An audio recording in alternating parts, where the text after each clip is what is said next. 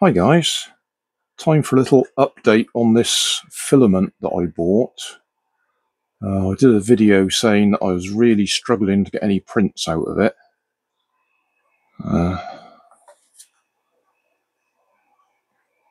Soleyin or Soleyin.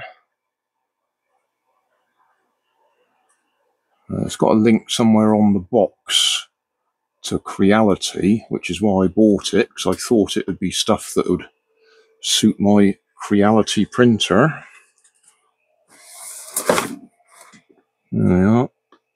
Shenzhen Creality 3D Technology Limited. Anyway, first 2 days I couldn't get a print out of it. It was failing every time. Reduced the temperature, which is unusual. I usually increase the temperature to get out of problems, but reduced the temperature down to about 198 instead of 200 and something, and things got better. These two printed perfectly. Very simple, no overhangs or anything, but they printed perfectly. So I thought I'd have a go at something a little bit more complicated.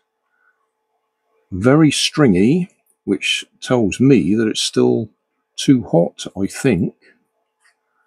We're printing on highest quality here. And if we look at that, and it focuses, hopefully. Oh, it doesn't look too bad. Let's say we've got all this stringiness over it. But it does look like, apart from that, I am getting prints out of it. It looks like I will actually be able to make use of that filament. I was thinking I was going to have to throw it all away. But yeah, reducing the temperature and increasing the speed slightly. So I'm going a bit faster and printing it cooler. And we seem to be getting better prints. So those two printed absolutely fine. That one, if we clean the stringiness off it, it does actually look okay underneath.